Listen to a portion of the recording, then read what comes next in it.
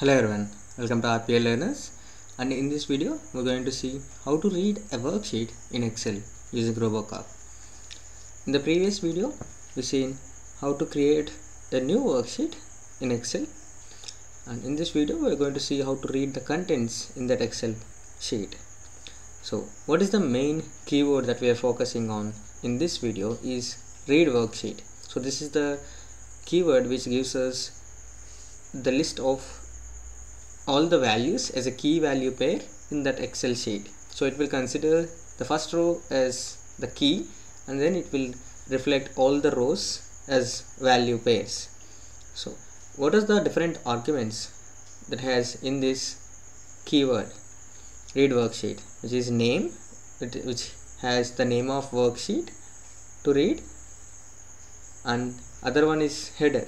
If you make it as a true, then you need to make sure that it has a headers in that Excel file which reflects the other rows.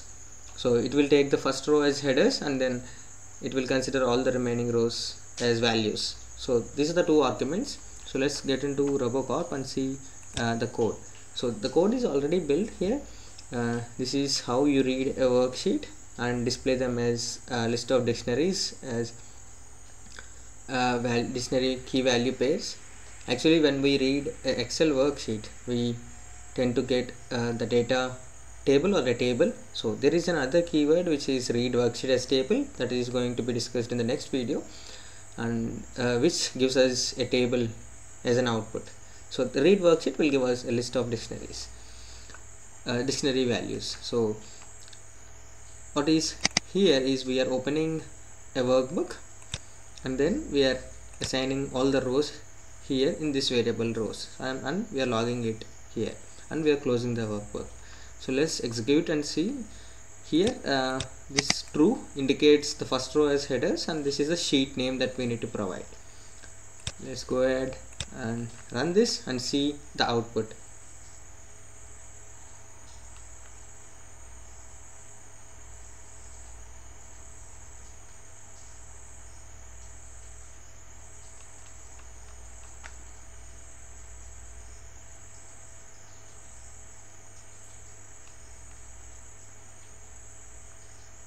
So the robot is not yet started.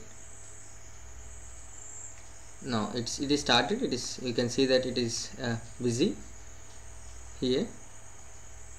Let's wait till it completes it. It is completed, and it generated the log. Before going there, let me show you what is the input that we are using for this example. So this is the input Excel that we are using, which is name, age and gender, which has the values in it. These are the values. So let's see the log which is generated and see how it created the output.